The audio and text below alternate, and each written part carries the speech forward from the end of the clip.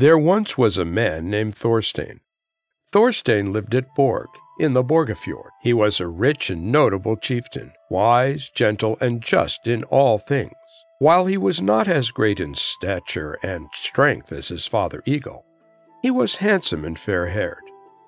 Thorstein and his wife Jofrid had many children, though few come into this saga. One summer a ship had come from Norway. The captain of the ship was a man named Bergfinn. Bergfinn had asked to stay with Thorstein during the time he was in Iceland. Thorstein looked well after him. One day in the spring, Thorstein asked Bergfinn if he would like to ride with him up to the Valfjell. This is where the men of the Borgafjord had their assembly. Thorstein told Bergfinn that the walls of his booth had collapsed. Bergfinn came with, and so the two of them and Thorstein's huskarls rode to Valfjell. There they got to work on the booth. Once the walls of the booth were finished, Thorstein rested. Bergfinn could see Thorstein was restless, but he let him finish his dream. Once Thorstein woke, Bergfinn could see that he was in distress. "What did you dream?" asked Bergfinn. Thorstein looked at him. "Dreams have no meaning," he said. The Norwegian asked Thorstein once again what he had dreamt. Thorstein said he would tell the Norwegian, but only if he told him what the dream meant. Bergfinn said he would do his best. "In my dream, I seemed to be home at Borg, standing outside and in front of the main doorway, and up on the roof ridge of the house I saw a swan, a beautiful swan. I felt she was mine, and I prized her highly. Then I saw a big eagle flying down from the mountains.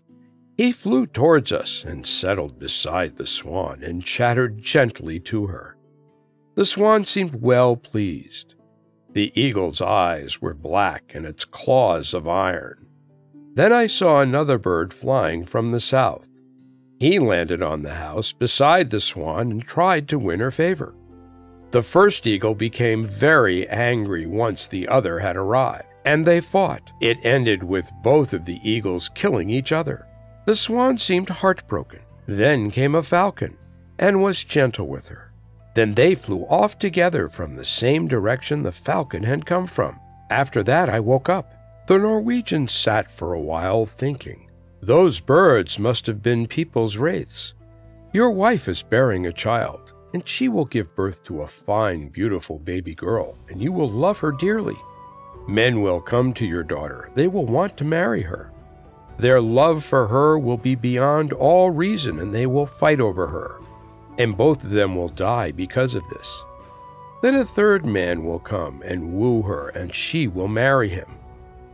Thorstein looked at the Norwegian, a tint of anger across his face. "Your interpretation of the dream is spiteful and unfriendly. You know nothing of interpreting dreams," said Thorstein.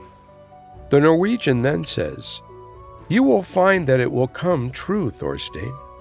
Thorstein then stops being friendly to the Norwegian, and thus Bergfinn leaves in summer and will not return in our saga.